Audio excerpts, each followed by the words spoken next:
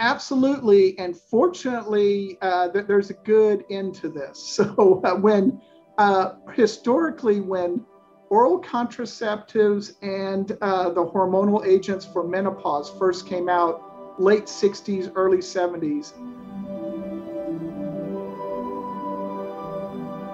Dr.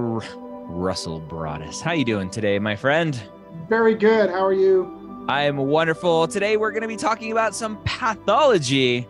We were joking before I hit record that pathologists are not the stereotypical live in the basement, never want to talk to people type. I think pathology is probably the most represented specialty on eShadowing. So Man, that's welcome. actually good to hear. We need more very talented pathologists. I can tell you that. Why is that? Why do we need more of Um, you? so a few things. One, the field is aging. I think there's a couple of fields in medicine that are aging, but pathology is one of the ones that's aging the most. So we're going to have, I would say, in the next 5, 10 years and even more, a lot of faculty or a lot of pathologists retiring out of the field. And we don't have, pathology has always suffered from not a very robust number of med students who want to get into the field. And I think that's only getting worse Yeah. over the last 5 or 10 years or so. So, I view programs like this as an excellent opportunity for us to reach out to students interested in going to medical school. Do you think I talk to a lot of physicians about their specialty and what they do and why they like it. And a lot of times a specialty is chosen based on rotations and mentor connections during medical school. Pathology is not a required rotation for Right, most medical schools, if any. I mean, there may be one out there. I don't know. right. Very few. Why is that, and Yeah. should it be required so that we can get more exposure? Well, and I think so. Let's rephrase the question a little bit. Should it be required? Not so much for the purpose of bringing more pathologists Yep. into the field. Selfishly, yes, that's what I would like. Yeah. But let's look at this a little bit more altruistically. Should there be more exposure so that all medical professionals get, understand what pathology is? Absolutely, yes. I would. Mm. And if you talk to a number of the older surgeons, they would tell you the same thing. When I talk to friends of mine who have fathers or who have parents who were surgeons and now retired, they're stunned that surgery residents used to routinely rotate in pathology as like Mm. a first or second year, for a month or even longer. Yeah.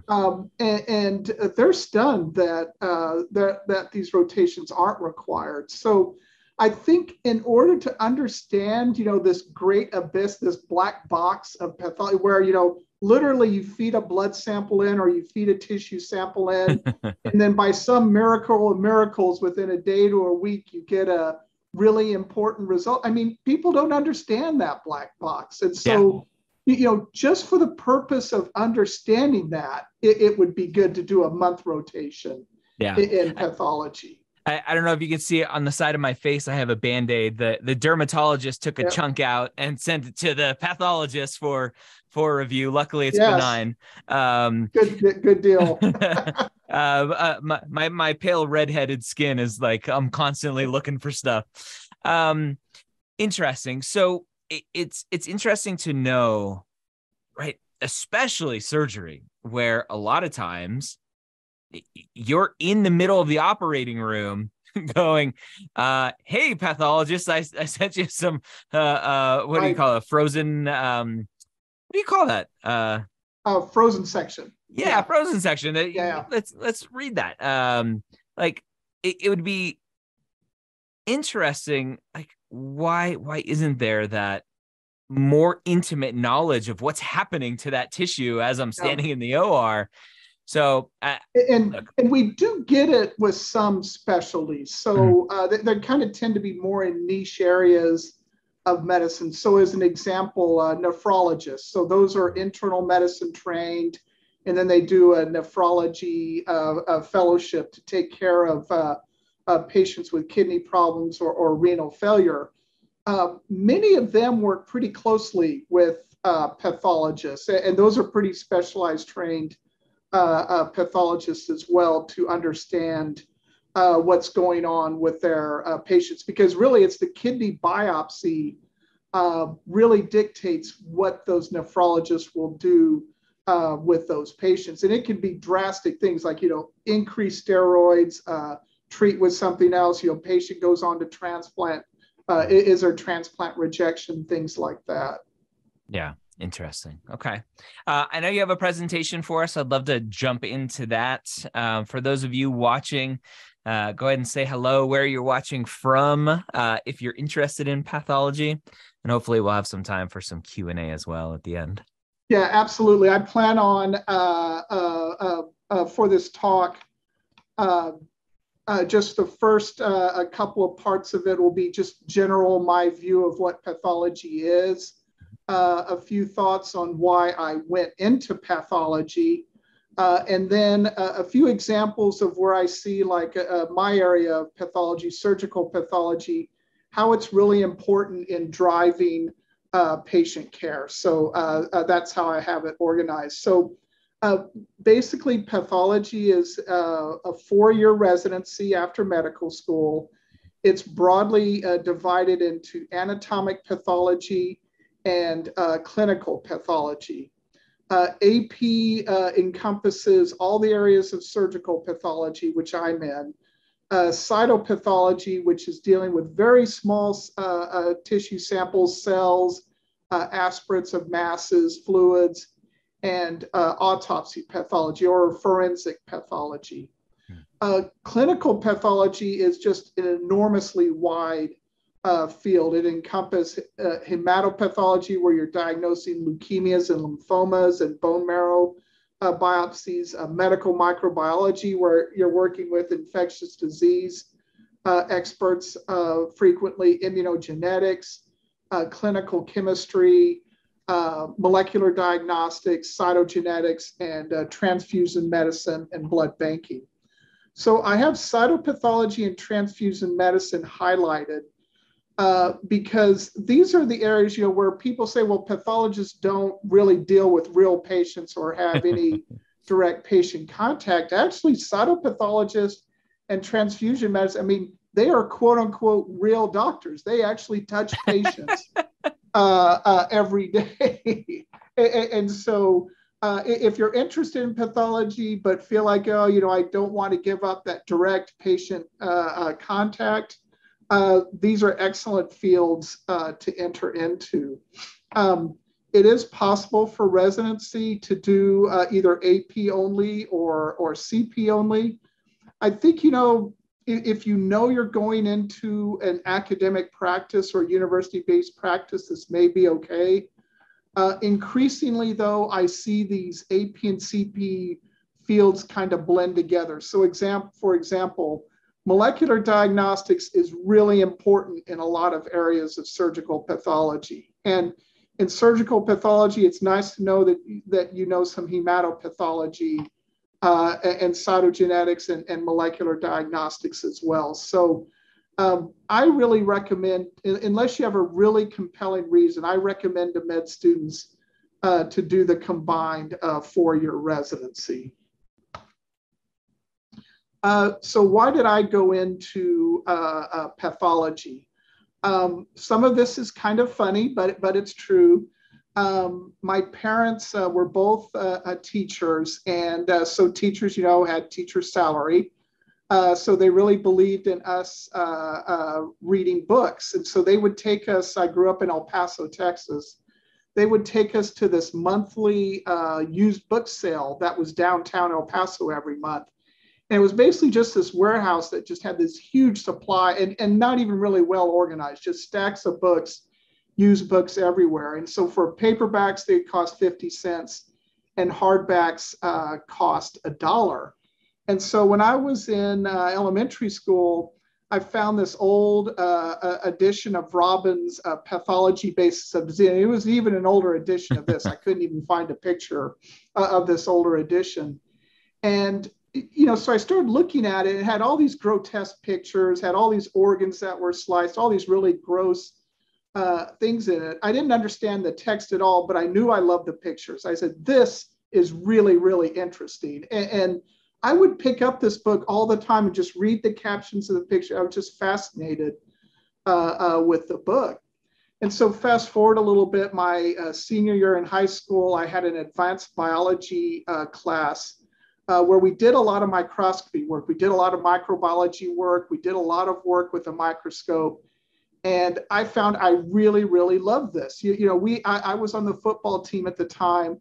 So football kept me very busy. So my usual lunches in the fall of my senior year of high school, the first 30 minutes were watching film with the football team. The second 30 minutes was in this classroom, kind of eating a sandwich with one hand and looking through the microscope with the other. What is that thing? Oh, it's just mayonnaise. Exactly right. So, fast forward again to med school.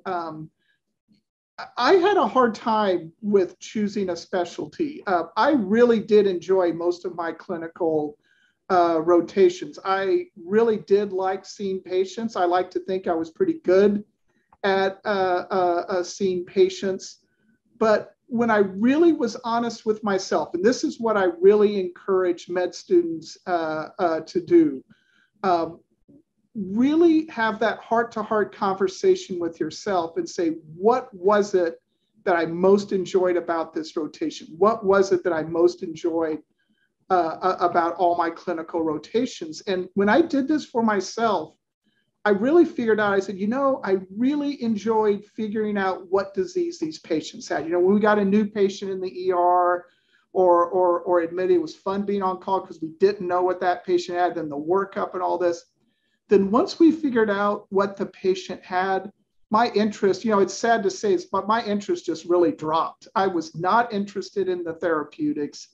I really wasn't all that interested in the management of the patient. And that's what a lot of, medicine, internal medicine physicians, surgeons, that's what they do. They treat the patient. And I was interested in figuring out what the patient had, but not necessarily in treating the patient.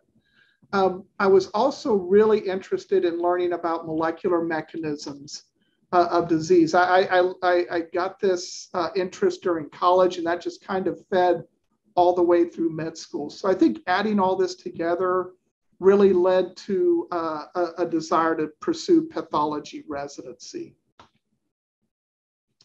So some common misperceptions about pathologists and pathology.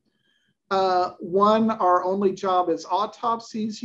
Yes, during training we do autopsy. I actually had some really, really interesting autopsies that taught me a ton, and I still reference these autopsies when we teach our residents. But my current job and my job when I was at MD Anderson Cancer Center in Houston really didn't depend on autopsies so much.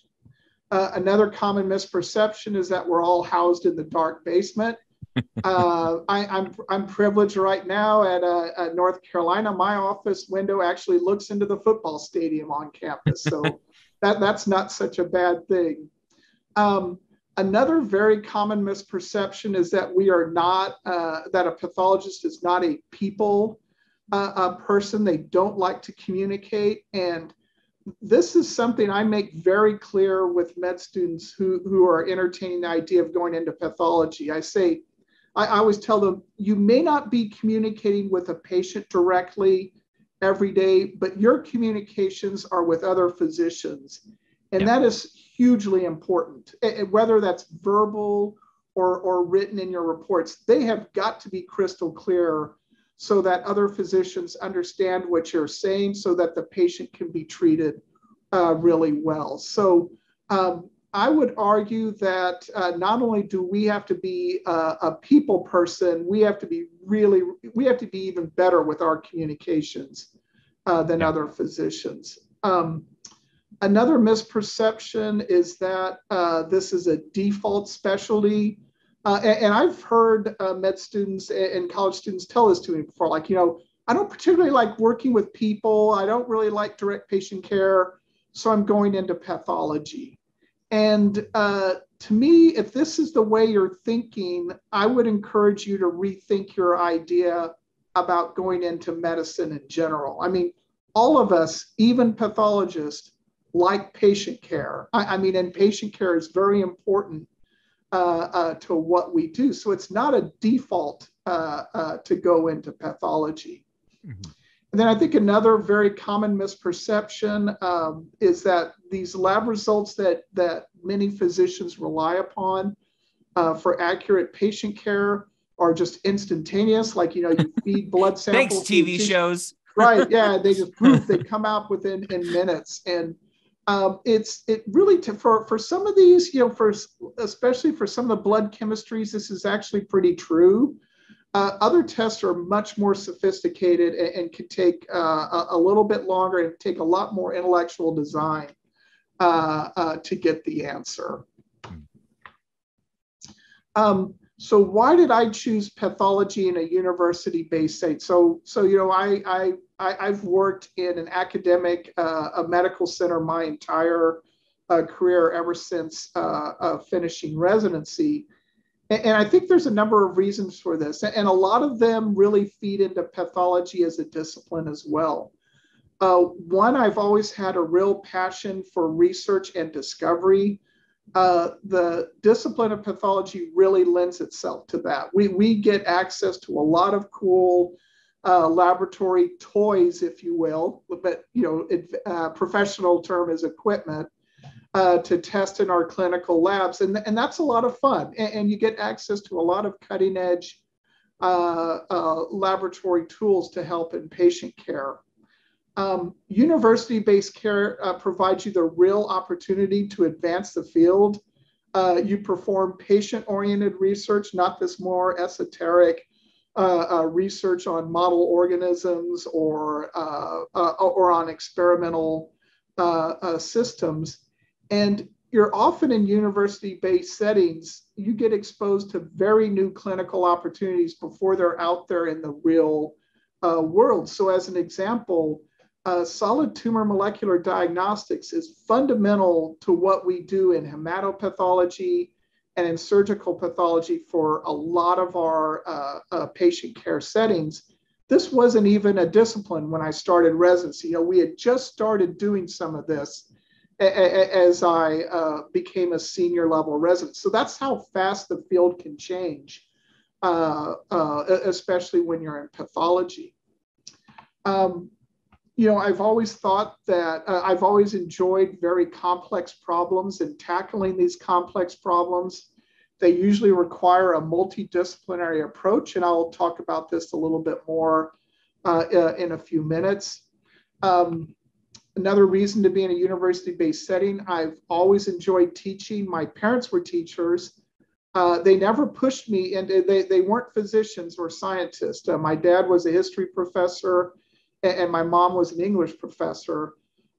They were stunned that I went into teaching. They said, you see how hard this is for us. Why did you want to? And I said, I saw how often their former students would come up to them, just when we were out to dinner or out shopping or something, and just, greet them and say how much they had helped them, and like telling me, when I was like very little, you have no idea how lucky you are to have, these parents. They made such a big impact on me. And so you start seeing that over and over. You start saying, teaching isn't such a bad profession. And pathology, we do a lot of that.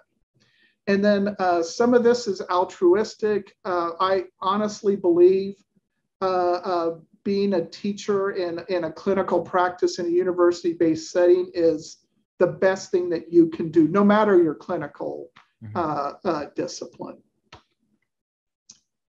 So why is multidisciplinary so important? And why do I make why am I specifically mentioning this? One, it recognizes that most diseases and health problems now are very complex.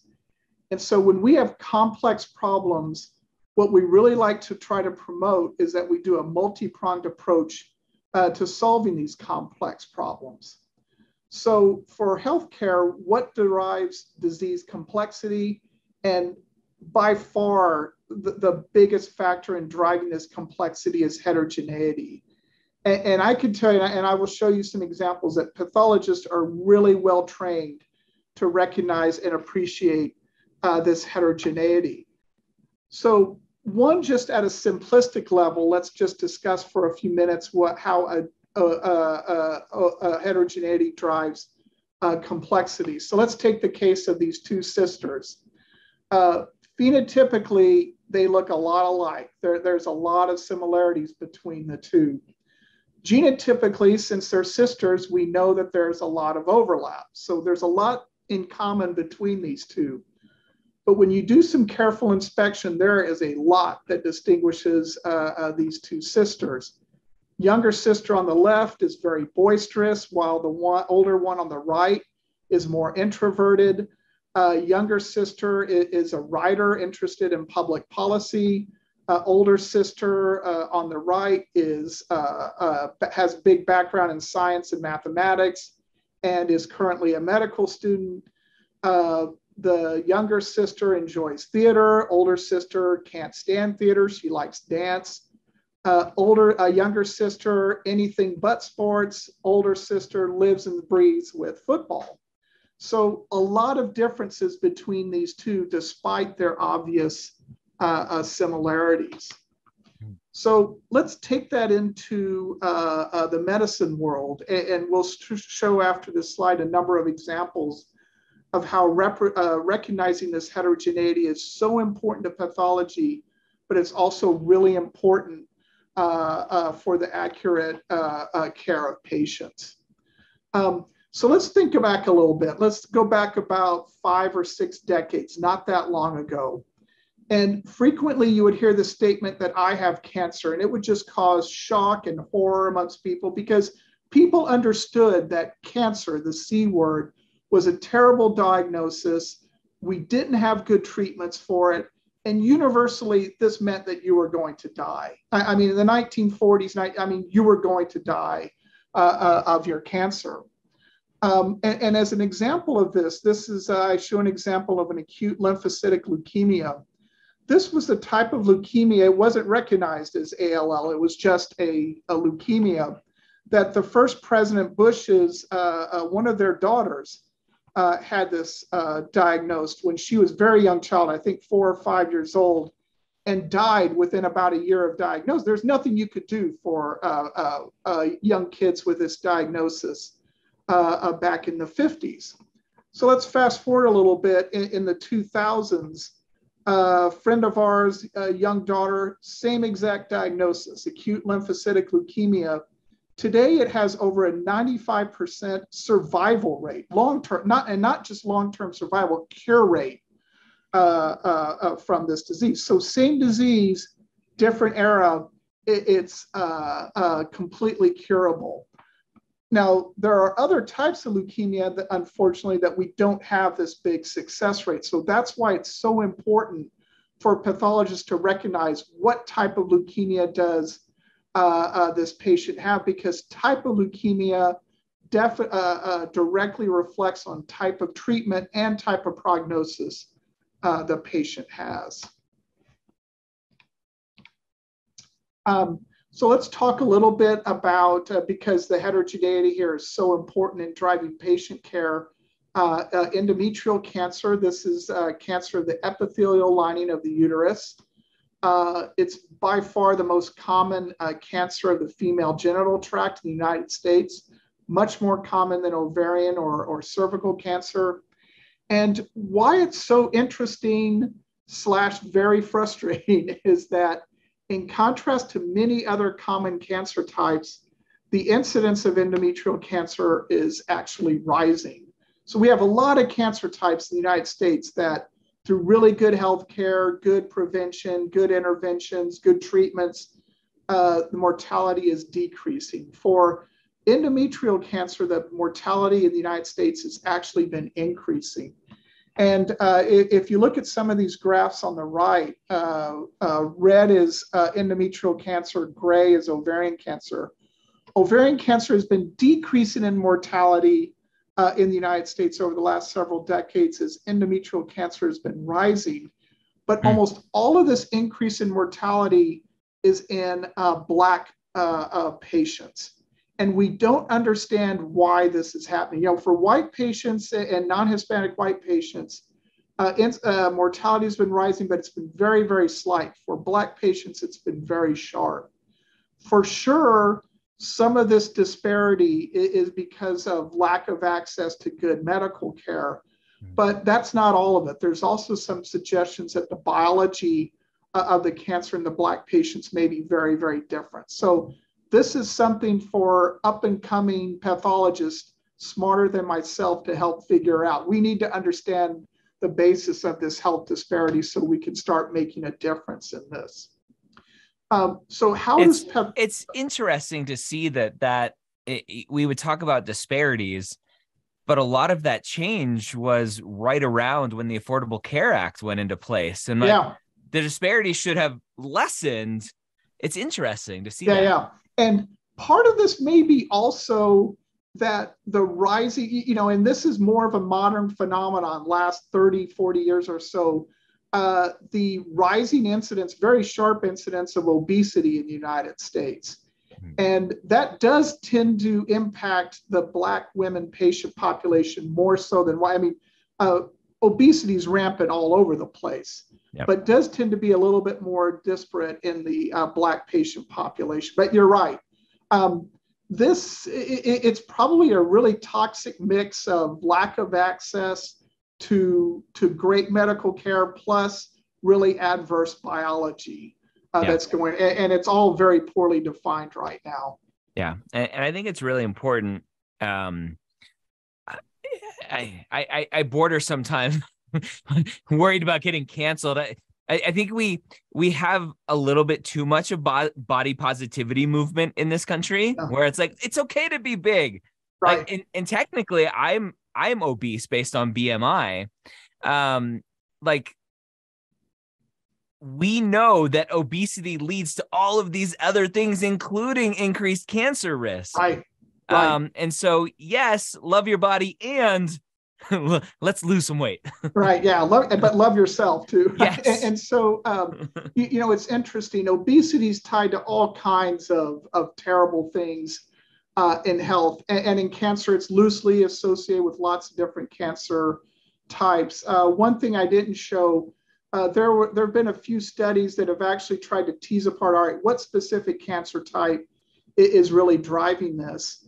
And obesity is so closely tied to endometrial cancer, it's just crazy. I mean, the risk, all the other risks of cancer they're statistically significant. I just don't know how biologically significant they really are. Endometrial cancer, it's a huge relative risk. Wow.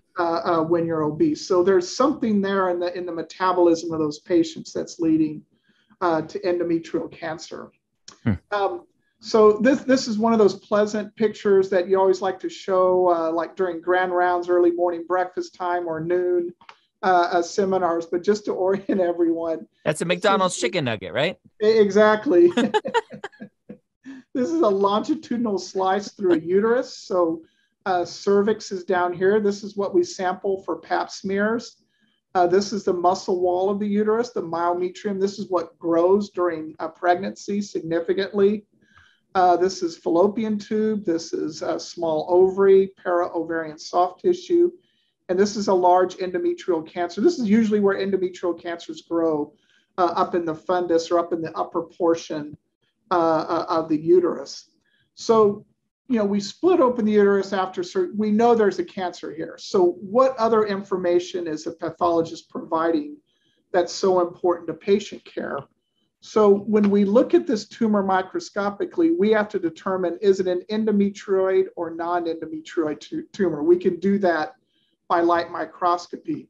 This is really important. If it's a non-endometrioid tumor, this patient will get chemotherapy after surgery in almost all settings, whereas if it's an endometrioid tumor, patient most likely will not get chemotherapy after surgery.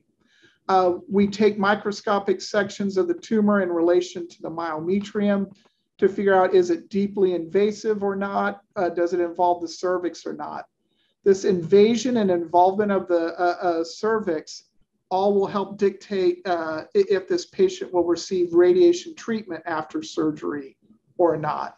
And then is there cancer outside the uterus, like has the cancer microscopically spread to the fallopian tubes or any lymph nodes that get removed with the uterus? And if so, those patients will get chemotherapy as well. So all of these treatment decisions really rest on what the pathologist is figuring out from this surgical specimen. And this is just showing the microscopic spectrum of what we see in endometrial cancer. So lots of heterogeneity here. So if a patient tells, or if a woman tells me, I have a diagnosis of endometrial cancer, the first thing running through my mind is, all right, you need to get more specific with me. Is it a grade 1 endometrioid adenocarcinoma? Those patients have very good prognosis, very rarely recur. If it's a serous carcinoma or carcinosarcoma, those patients need chemotherapy after surgery. These are very aggressive, very, very bad cancers. These patients typically have very bad clinical outcomes. So let's take a different example of an endometrial cancer. Here's another uterus. It's also splayed open longitudinally. We have both halves. In this case, the fundus of the uterus does not have a tumor. And here's our cervix again for orientation.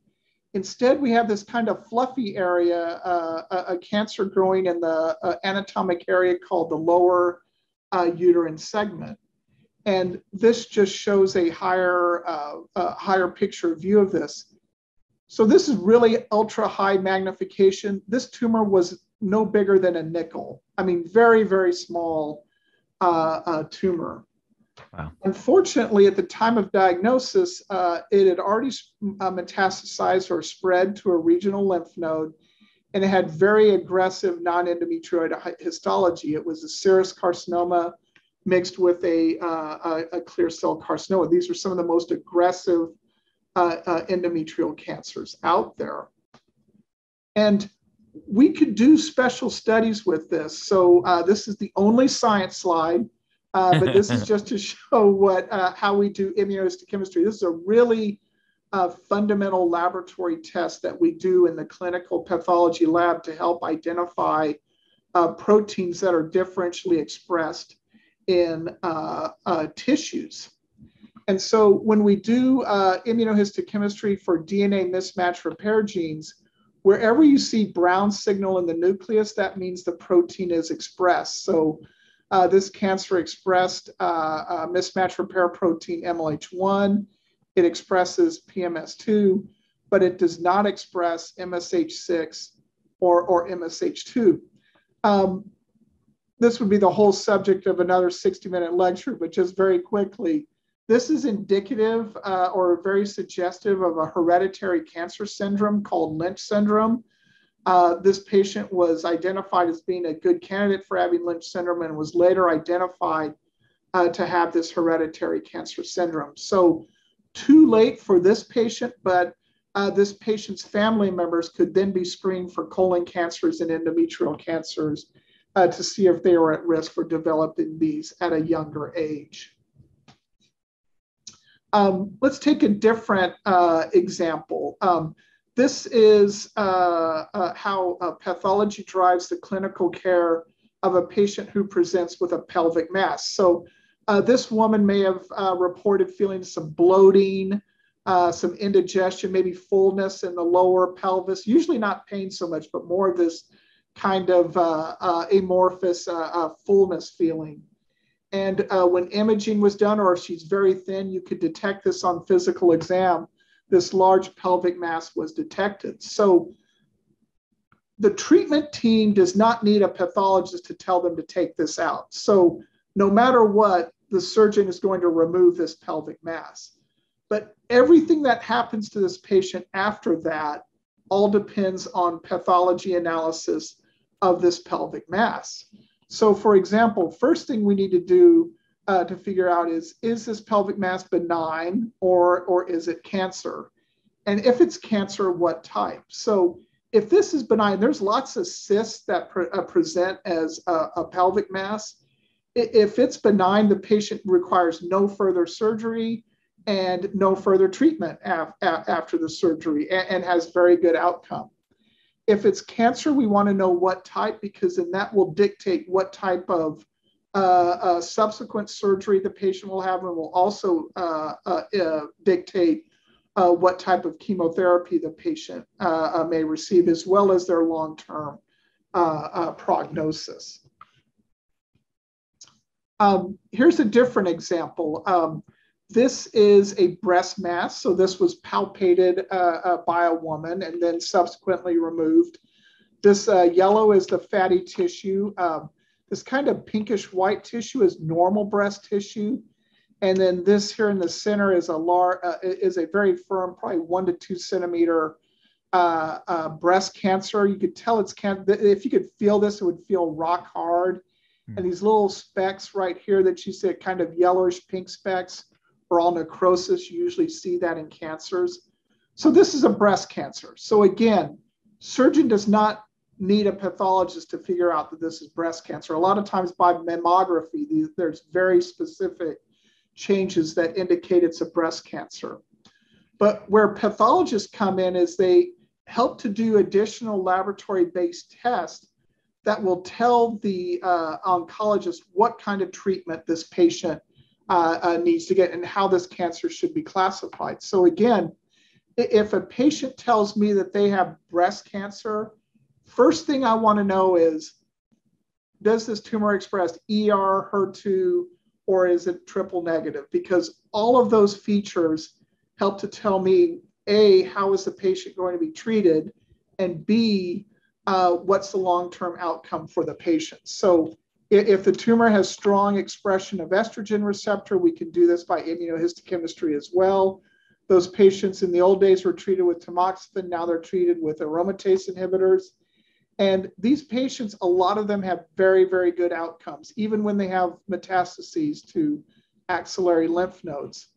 If it's not positive for ER or weakly positive for ER, we test for HER2, and that has a different expression pattern. It's not expressed in the nucleus, it's expressed on the membrane. There's a very specific drug for testing, for treating HER2 positive breast cancers called Herceptin.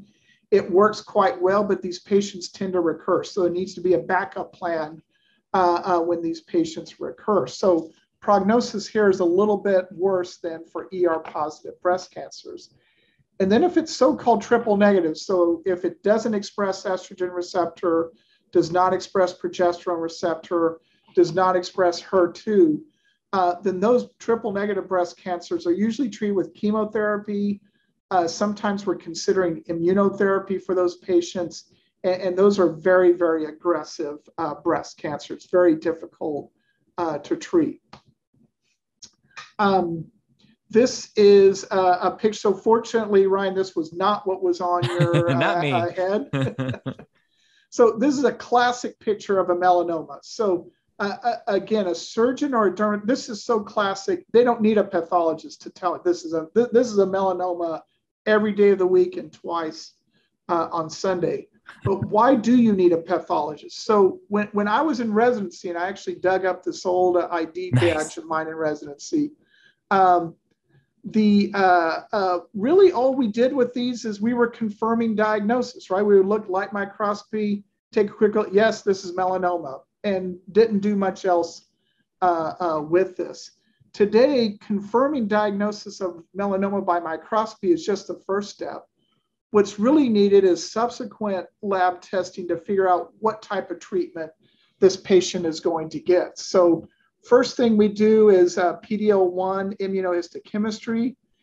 If it's strongly positive within the melanoma, those patients will get immunotherapies with checkpoint inhibitor blockade. Very, very effective for many melanomas.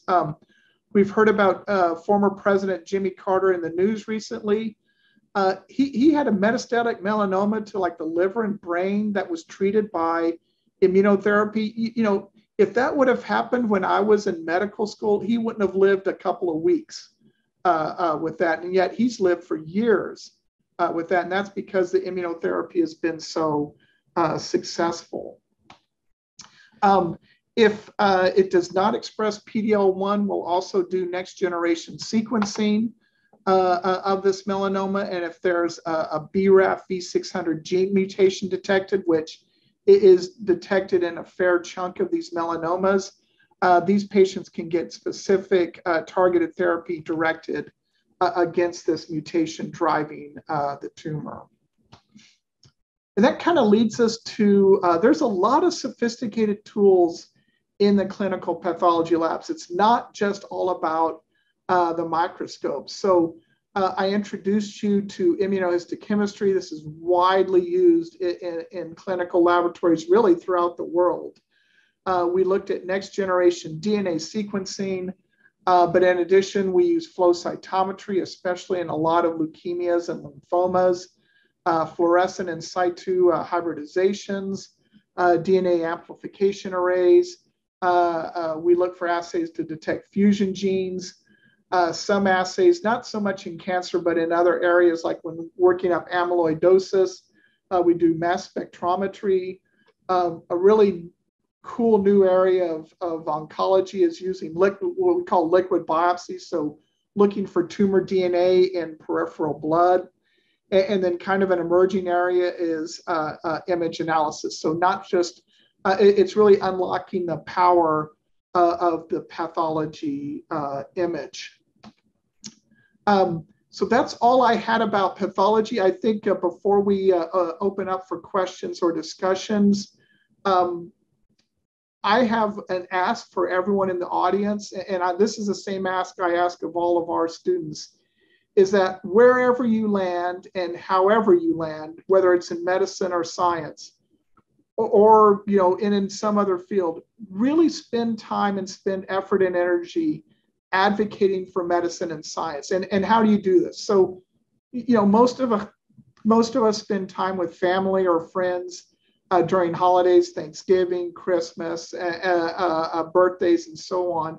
All of us have older relatives that say, "Oh, what are you doing? What kind of work are you doing?" If you're a scientist or a physician, it's really easy to dismiss people outside of your field as, "Oh, you wouldn't understand." And you just you never make the effort to explain to them. And I think that's why we have so much, that's one of the big reasons why we have so much distrust of medicine and science right now, is that scientists and physicians have not done a good job historically of engaging the non-scientist, non-physician community. So, I always tell our students, practice your 5-minute grandmother talk. Make your relatives understand what you do and why it's important, and use language that they can understand. And that effort, if more of us did that effort, I think we would all be in a much better place. And I think this very tenuous relationship science and medicine has with the so-called outside world would not be so adversarial. Yeah, I love that. I love that. Thank you for that. A really good question. Back when we were talking about kind of the increase, sharp increase among the Black population for endometrial cancer, I've been trying to look at some graphs, trying to figure out potentially with ACA. One thing that came with ACA is coverage of birth control. Is there any correlation that we know of birth control pills and endometrial cancers? Yeah. So, a lot in medicine is pros and cons, so, yep.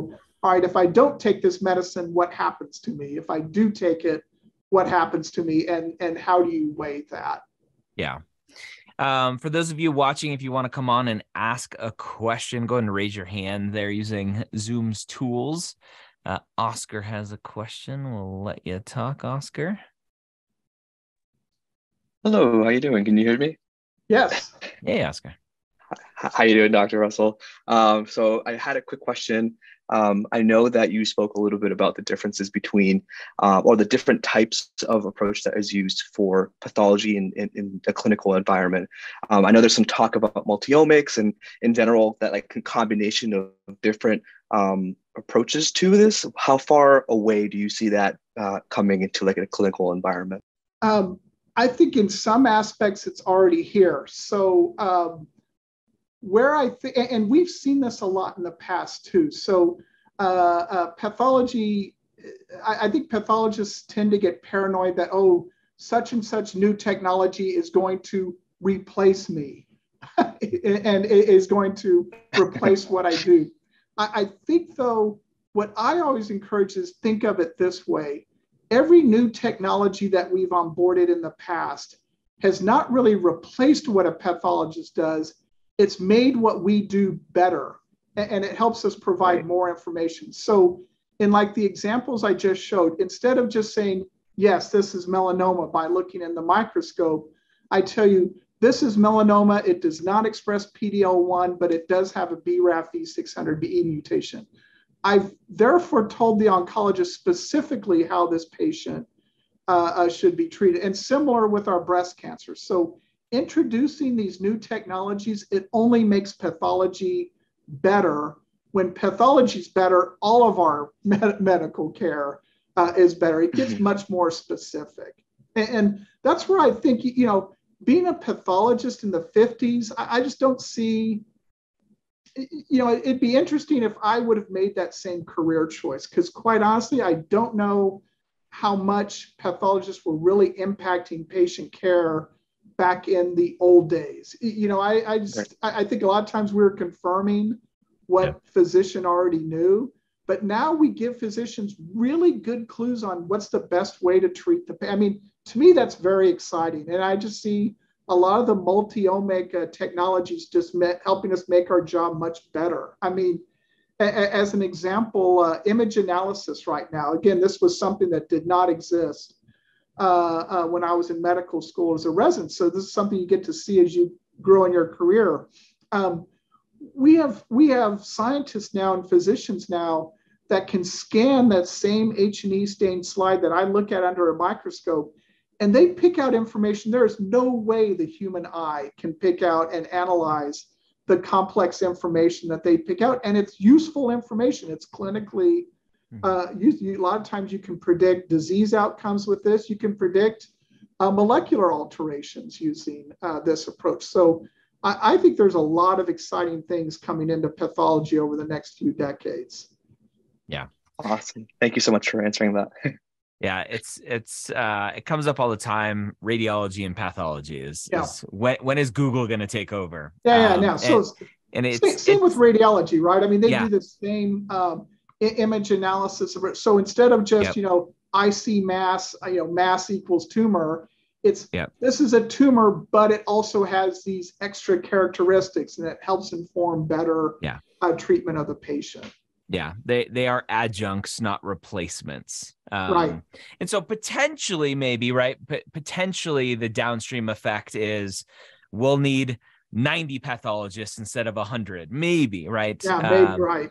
Although I think you may need the extra 10 to help understand all the ancillary technology. Yes, they will be pathologists and bioinformaticians. Yeah, exactly. Yeah. It's such a hard word to say. All right, Lynn, hello. Hi. Can you hear me? Yep. Yes. Okay.